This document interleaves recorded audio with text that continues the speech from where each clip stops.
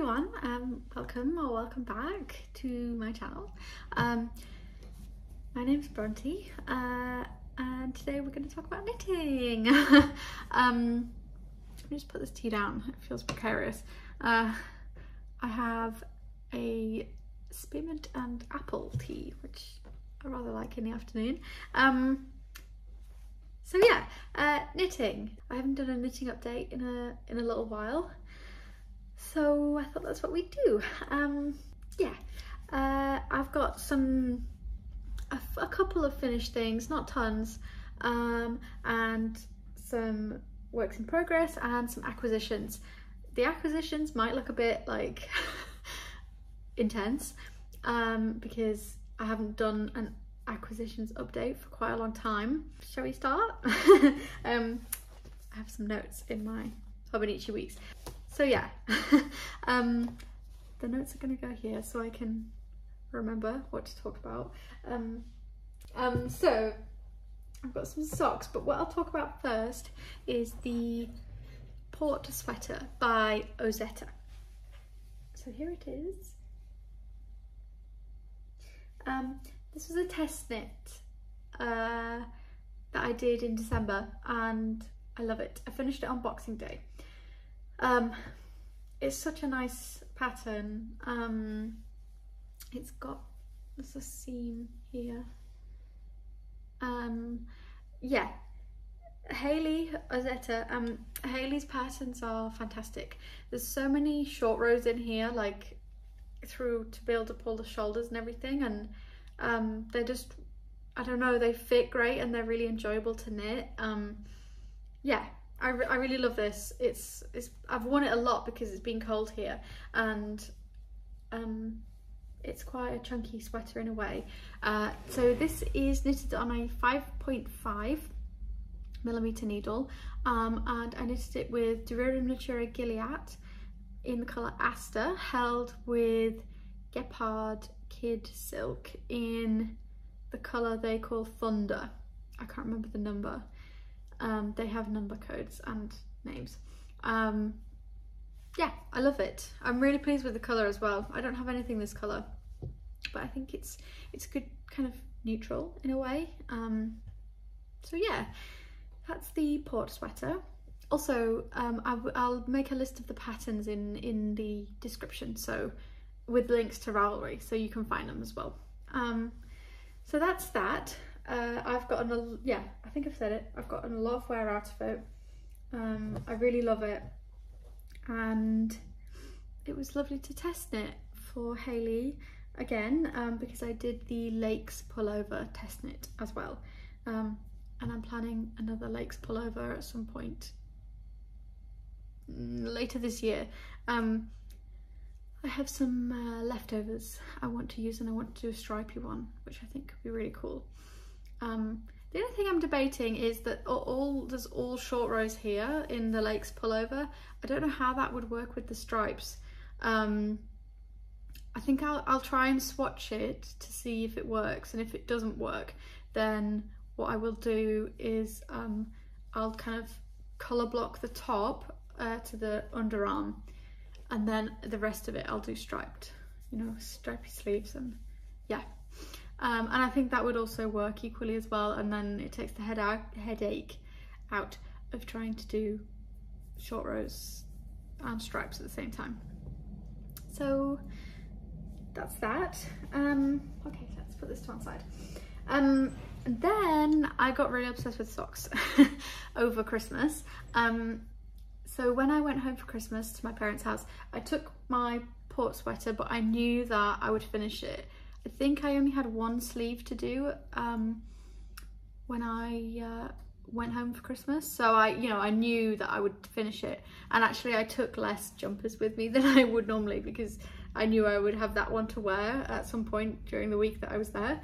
So yeah, so that's to say that when I went home I took sock wool with me, because I thought it would be just like a good project, and it was. I took this self-striping sock wool that I've had for ages. I got this from Beautiful Knitters, which is a knitting shop in London. It's the brand Hjortgarn, spelled HJ. Apologies for my pronunciation, I'm sure it's crap. And also now I'm holding these like up, they look tiny, but I promise you these fit my feet. I have small feet. And I like quite a relatively short sock as well. Yeah, so I made these and I made the first sock in like a day or two, which is really fast for me to knit a pair of, or knit a sock, sorry. So yeah, which one did I do first? This was my first one. Sorry, I took a sec. Yeah, so I was knitting this on Christmas Day when we were watching films, because we always, you know, we have, I'm sure as lots of people do, you know, you have your like Christmas film viewing. So we watched a Shaun the Sheep film, which was at my dad's request because he loves the Aardman films, and then we watched Prey, the new Predator film on Disney Plus, and then also on Disney Plus we watched The Banshees of Inisherin. So yeah, I sat for ages, you know, for like, how long is that, like 5.5, 6 hours? 5.5 hours watching films and knitting. So I think through that viewing I managed to knit all down to the heel and then turn the heel as well. So yeah, that was pretty good. And this yarn was really fun to knit because it changes. So I was like, ooh, you know, what's coming next, what's coming next? And I think once I'd knitted these, I realised, I think that's the thing that I can crack for like having fun with sock knitting, is using self-striping yarn, because I've never used it before. So yeah, I made these, and then also at Christmas I cast on for the Reverie sock. I've written it wrong in my notes, but it's Reverie sock, which is from issue 41 of Pom Pom. I did these as a preview knit, and then I'm making them again. So here's the first one with these little bobbles, so cute. So this is knitted in Leftover Big Little Yarn Co. in the colour Tamago, and the pink is La Bien-Aimée that I've put into loads of other socks.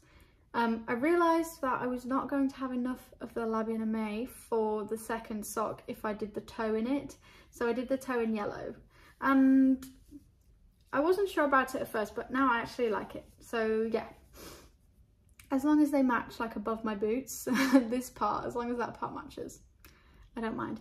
I think I'm going to potentially have enough to do just the contrast in the cuff area, and then the rest of it I'll have to use a different contrast colour. So yeah, I'm trying to decide whether to do it in, because it's pinky but it's also kind of lilac-y. So I'm trying to decide whether to do it in a pink or a lilac, because I have pink but I would have to buy some lilac. So anyway, I'm on the bubble section of the second sock, because I cast on another pair of socks. So the bubble section, I'm like part of the way through a row, so I didn't want to like pick it up and show you on here. But yeah, I'm down to here on the second sock of this. And then I have another pair of socks to show you. So I finished, you know, I was knitting these socks at Christmas, and I finished them, and I was really enthusiastic about the self-striping thing, and so I ordered some self-striping sock wools. I'll show you the other two, but I've got a pair of socks here. So I ordered 3 balls of sock wool. I would normally buy my yarn from work because I work in a knitting shop, if you don't know, but we don't actually have any of this self-striping yarn at the shop. We used to sell it, but we don't anymore. So I ordered some stuff online, which I haven't done for a really long time, but it was exciting. So I got a Regia one, which is these, which I like that they don't match. They do match, but they don't match, you know. Yeah. Oh, and I forgot to say, this pattern and this pattern are, I've already forgotten what I was going to say. The pattern is a Summer Lee pattern. It's a free pattern, and I would always recommend it to people for like first pair of socks. It's cuffed down, turned heel, and I find that these socks fit me really well. It's really straightforward. I basically have it memorized, so yeah, that's good. What's the pattern called? I didn't say. I'm So Basic. That's what it's called, because it's just a really basic sock pattern. I've done lots of pairs of these. I think maybe I've done maybe almost five or six pairs. Yeah, 5 or 6 pairs probably. So this is a Reggio colorway. It's an Arnie and Carlos one. I feel like it was called like Autumn Nights or something. I don't know, I really liked the colours in it. It came out bluer than I expected, but I like it. So yes, that's these. So that's 2 pairs of socks since last time. Well, 2.5 pairs of socks since last time we spoke, you know, did one of these videos, which is fun. I've really enjoyed wearing them. I got a new pair of boots for Christmas. I got some Blundstones for Christmas and discovered that they are amazing with hand knitted socks. So that's why I'm trying to add to my hand knitted sock collection. So that's my finished things. I suppose the Reverie socks don't necessarily count as finished because only one is finished, but I'm putting it in my finished category. So then we can talk about works in progress. All of the WIPs works in progress that I have mentioned probably in my last knitting update are still WIPs. The Stalactite sweater, a test knit that I've actually never finished, which I'm going to rip it out. I will explain that later. And the Stephen West shawl, I think I'll also rip that out. And the what's it called? The Stripe Overload polo. Oh, the sun's coming out. The Stripe Overload polo, which I'm doing in one colour, all of those are still WIPs. I'm gonna rip out the Stalactite. I know you all told me that it was really nice and that I should keep it, but I'm just not enthusiastic about the project anymore. It's not that I don't like the pattern, because I really like the pattern.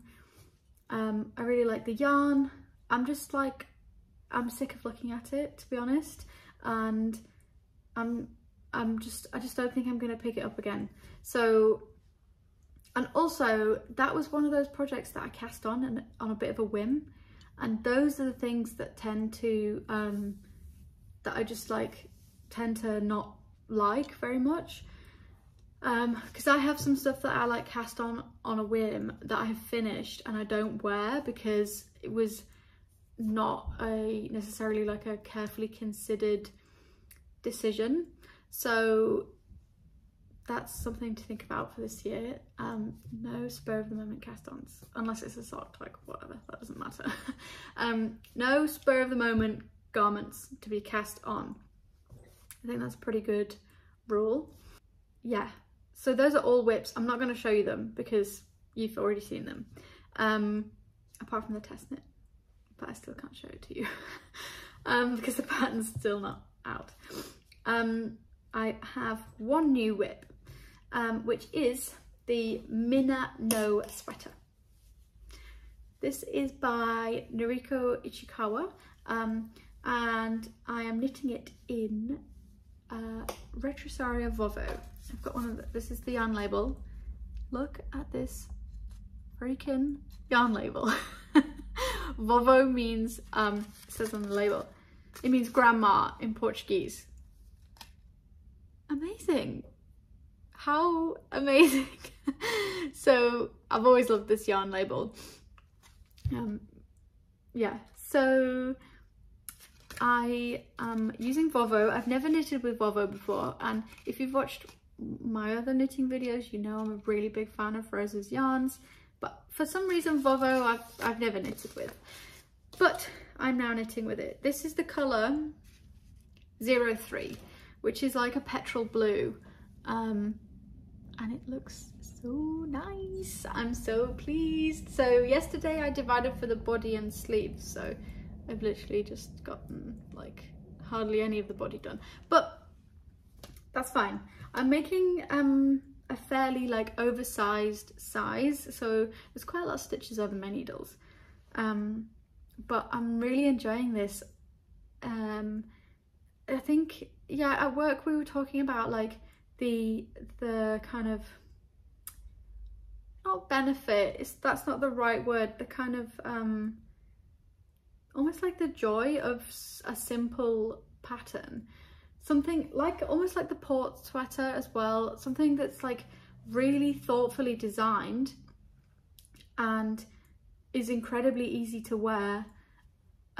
Those things are the things that I tend to get, you know, you get the most wear out of those things. I do anyway. I have lots of colourwork things that I've knitted for myself and I love those things, but I don't know, I feel like there's been a bit of a shift in what I am interested in knitting recently. So I'm trying to knit things that are going to be more like kind of like wardrobe staples rather than something that's a bit of a, not, I was going to say flamboyant, not flamboyant because I'm not a flamboyant person. Something that's maybe a bit more, what's the word? I think I mean just like something that's a bit more fussy, but not fussy. I can't think of the right word. I just basically mean like things like this, that it's beautiful, it's like a beautiful sweater, it's simple, it's going to go with all of my clothes, it's going to be easy for me to wear, like I can throw it on over my pajamas, which is something I really love to do. You know, having knitwear you can wear with like your cozy clothes, your like pajamas or your loungewear or whatever, I think that's very nice. Yes, so that's kind of what I want to focus on with my knitting this year. Socks for sure, because they're very practical and because I've got new boots and stuff. I'm kind of trying to prioritize making socks and then making some more basics for myself. So that brings us to some acquisitions. Oh no, wait, no it doesn't. I have a sock. I had, so from my pair of socks, I'm a UK size 4 in shoes. I made these a bit longer because my Blundstone boots sit higher than my Dr. Martin boots. But I have enough yarn to make another pair of socks with contrast heels and toes. So this is one sock, this is sock number 1. And for the heels and toe and the cuff, I'm using Retrosari on Mondim in this really beautiful colourway that I think is 203. No, it's not 203. Look it up on Rosa's website. Yeah, so I wound this into a cake. It normally comes in a mechanically wound ball like this, but I found these quite hard to pull from project bags, so I wound this into a cake. Yes, so also using up leftovers, this is what I want to do as well. Put together a basket of sock yarns that sits next to the sofa. So I just kind of want to be grabbing stuff from there for socks all year. So yes, that's that. Let's put this back in here. I'm using my my 2023 Hobonichi gift bag as a project bag, and it's so good for a project bag. Perfect for a sock. That's that. Let's drink some tea. Ooh, coaster's stuck. I just noticed there's a really big crack in this cup that I absolutely adore. I need to get another one. Okay, so let's talk about some acquisitions. Okay, I'll show you the sock yarns first. So I got the Regia, and then I got these two at the same time. These are West Yorkshire Spinners Signature 4-ply, and they have like solid colours in this range, and then they have a range of printed colours. I've always wanted to knit with this wool, and I have not. So this year is the year. The red is called Robin, and this one is Blue Tit. So the colourways are kind of based on British birds, which is very nice. I think these will be very fun, and because they're 400 meters, like with the Regia, I think I'm going to have enough to make a pair that are solid and then a pair with contrast heel toe cuff situation. So that's fun. So that's those. And then I got, last year, I got a sweater's quantity of JC Rennie Super Soft 4-ply. This colour is called Blaze. It's like a really rich orange red, like a tomato red. I don't have anything in this sort of red. I got this to make the Dagian pullover from Pom Pom's winter issue. I'll put a picture up so you can see it. Yeah, I sometimes do a little bit of work at Pom Pom, like helping out with shipping out magazines. And I got to try on the sample that is photographed in the issue because they had it at their studio, and it fit me so perfectly. It was ridiculous. Like I could have made it for myself. That's how well it fitted me. The sleeves were perfect. It was amazing. So I really want to knit the sample size that's in the issue, and yeah, I will make it exactly like it is in the pattern, which I don't do that because I'm small. I have to make everything shorter. But yes, that's this. This is a new yarn that we got at work November last year. It's beautiful. It's really soft, and it's all milled in Scotland in a mill that's like 300 years old, which is lovely. So yeah, this is the yarn the pattern uses. I think I've got a swatch knocking around on my desk somewhere. Oh, here it is. I did swatch for Dagian, so this is my swatch. Look at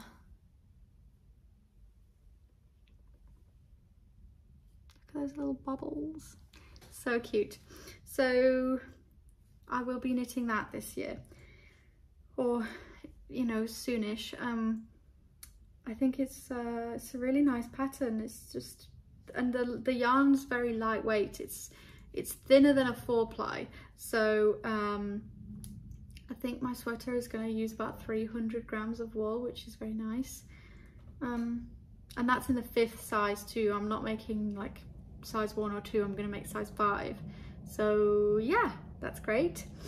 That's for Dagian. And then I got from work, I got some of this kind of like funky bobbin. This is Delana Rustica. This is 100% wool from Spanish 100% Spanish wool from Spain. Blur. I've really wanted to knit with this for ages as well, and I just haven't found the right project. So this is a worsted weight. It's a single ply. It knits up well on bigger needles as well. I've swatched it for the shop on a 6mm needle, and it looks really good just on its own because it puffs up a lot when you block it.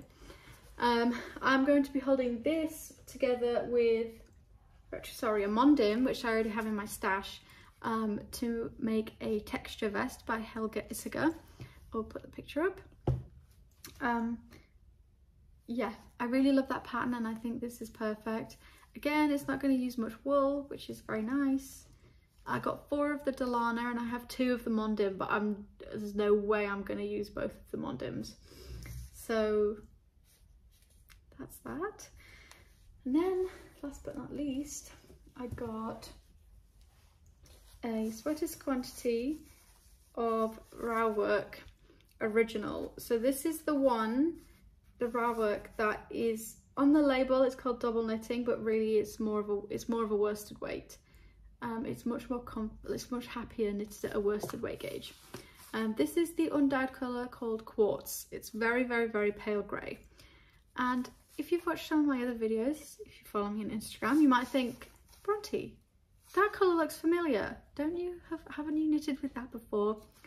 Yes, friends, I have knitted with this before. This is the colour that I used for my cameo vest by Orlan Souche that I test knitted at the end of the summer last year. I'll put a picture up if you haven't seen it. It's a gorgeous pattern. I used this colour for my cameo, and I am now going to use it to make a Zakuri cardigan by Noriko Ichikawa. She's the designer of the Mina No sweater that I'm making, and her newest pattern, the Zakuri cardigan, I'll put a picture, is so good. Like, it again, you know, like I'm talking about, it's a really good basic. So I'm gonna make that in this row work. The row work is quite woolly and it wears well. It doesn't pill very much. I think I got 5 of these. Yeah, I think I will have gotten 5. It's quite an oversized cardigan. So that is that. I would quite like to say a little like PSA with this yarn stuff. All the yarn that I get from the shop where I work, I get a great perk as an employee where I get like a yarn allowance as part of working there. So yeah, I haven't bought this wool, but I would buy this wool because it's so great. But I just wanted to say that, like, if you're thinking, oh god, Bronte spends a lot of money on yarn, I'm very lucky in that I get this as part of my job. So I just wanted to put that out there. Yeah, my boss is wonderful, amazing, I love her, and is incredibly generous. So yeah, I just wanted to say that. Yeah, what else? I've got some more notes. Sorry, I was just looking at my notes. I've got 2 notes. I have a sweater's quantity of Retrosaria Mondim in a bottle green, which I'm going to use for a piece of silver by Vera Valimaki.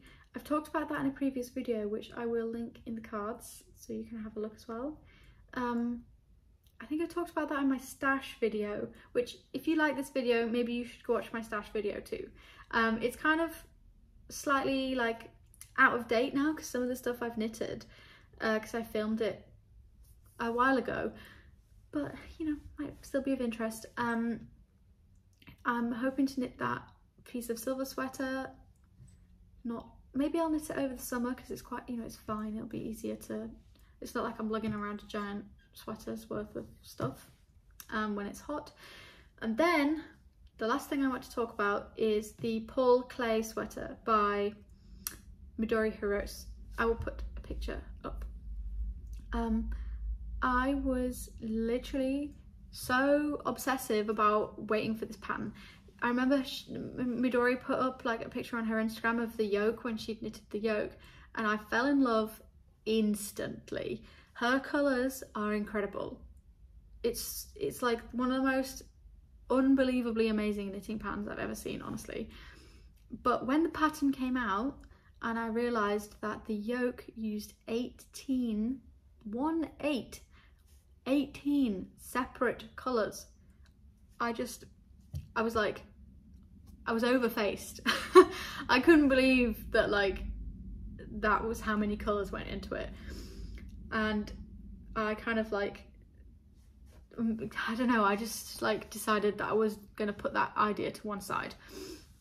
However, I've decided I really want to make a Paul Clay sweater.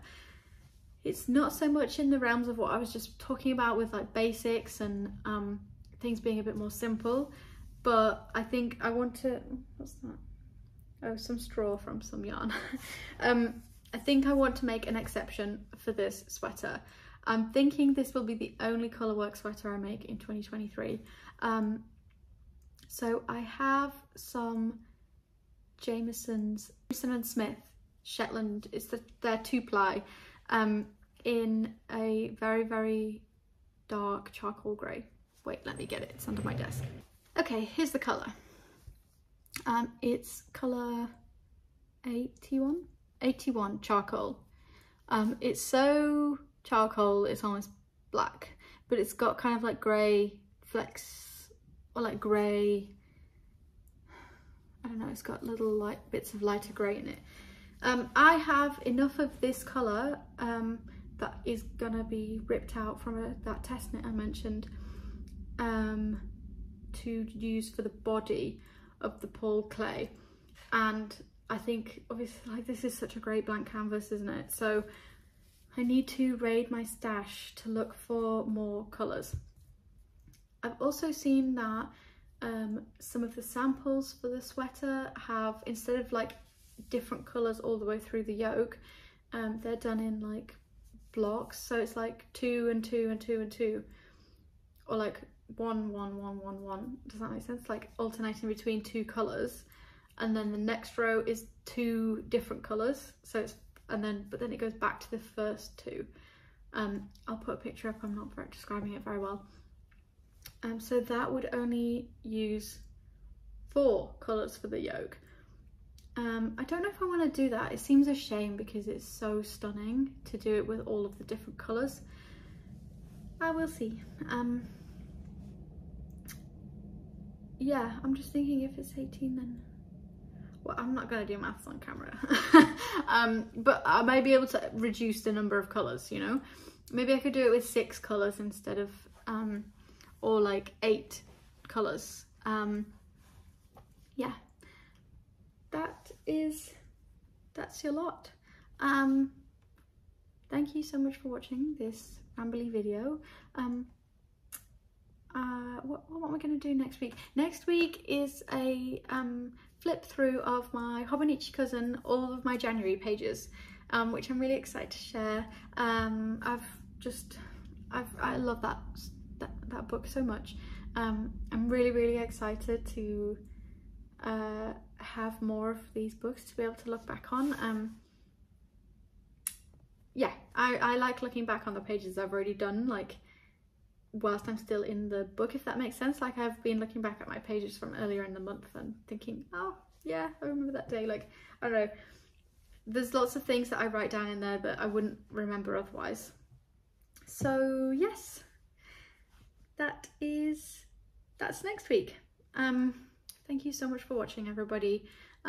As always, if you have questions or you want to know something, or you want to ask me something, I mean, please leave me a comment.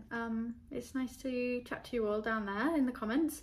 And I will see you next week for the Hobonichi video. So yeah, thank you so much, everyone. Bye.